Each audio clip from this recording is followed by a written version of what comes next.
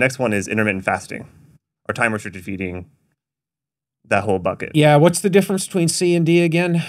C is may need more research, only put effort here if A and B are already taken care of, and D is not worth most people's time or money, but it's not harmful. I mean, I don't even know that I would say that. So here's the thing with intermittent fasting, right? Like, I think it's a useful strategy for some people to maintain a healthy body weight, right? I also think for some people, and again, we should probably define intermittent fasting because it means different things to different people. But so intermittent fasting, I would define as fasting for at least 24 hours. Shrinking the window you eat into 8 or 12 or whatever I would call time restricted eating, right? So both of those, though, I think about very similarly in that they are both useful strategies for some people to maintain a healthy body weight. There is a whole movement out there that tries to make the case that time restricted eating and or intermittent fasting has health benefits beyond that. And the literature, in my view, at least in the animal studies, is pretty clear. That's not the case unless you also calorically restrict. So the benefits of intermittent fasting and time-restricted feeding have not been separated from the benefits of caloric restriction. And I have seen nothing to make me believe that there are benefits from either of those strategies beyond caloric restriction. Okay, so I just think that's important to appreciate. But I do believe there are some people where these are useful tools to help them maintain a healthy body weight. Is it essential? No. Is it beneficial for most people?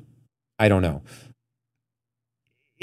But are there any benefits beyond just a tool to maintain healthy body weight? I haven't seen any data. So yeah, I think more research needs to be done to establish whether or not there are benefits outside of that.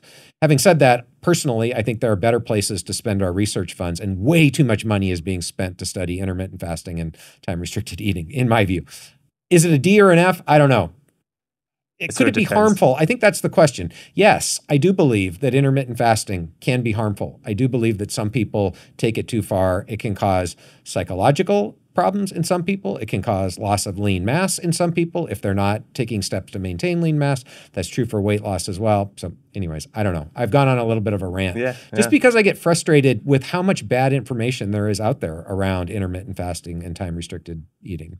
Okay, well, I'm going to put it D, just because there's probably some people maybe who benefit. Okay, resveratrol's awful lonely down there. Yeah, all right. Leave it in D. We'll see what else. I don't know if I ever told you, but before we connected, I read a popular longevity book, and I walked away thinking like I have to time restrict, my feeding. So I went down to 1 hour eating window. So 23 hours fasting, 1 meal a day. That's almost what I would call intermittent fasting. Yeah, 1 meal a day is a variant of time-restricted eating. Yeah. Yep, and I got down to, so I usually walk around 205. I got down to like 185, and people were concerned. Yeah. Like I looked not great in terms of, because I lost mostly muscle. Yeah, one of these days maybe I'll tell a story about a former grad student of mine who tried 1 meal a day, and it definitely has psychological effects in some people.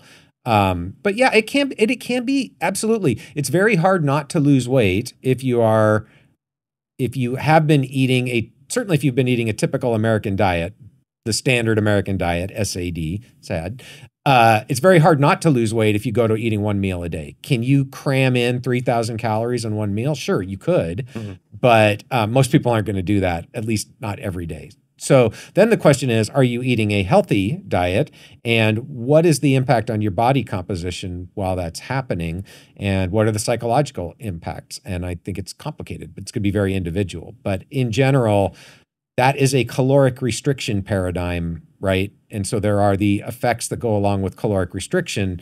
If you're losing weight, almost by definition, you are calorically deprived. You're in caloric imbalance, at least, right?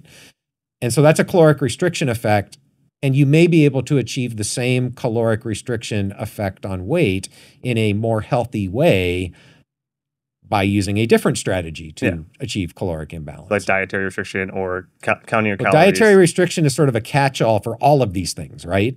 So yes, right. So tracking calories, maybe, still eating whatever it is, 3 meals a day, but your total calories are still less than calories expended, increasing exercise. There are all sorts of different strategies to achieve caloric imbalance that will cause you to lose weight.